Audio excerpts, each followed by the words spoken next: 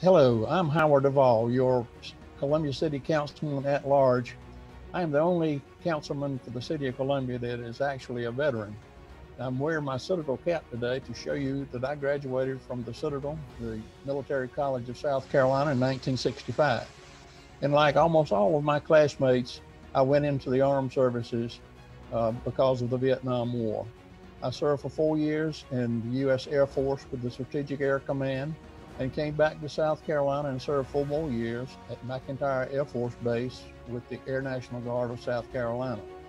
Like many thousands of people since the Revolutionary War, I have been a veteran that has served during wartime. Right now, I would like to give you an opportunity to become a veteran also. The United States and the world are fighting a deadly virus. We have lost almost 250,000 people in the United States from the coronavirus. And I would like to enlist all of you in the battle that we need to win against this deadly virus. The simple things that you can do to help will make you veterans. For instance, you need to wash your hands, socially distance, and wear a mask.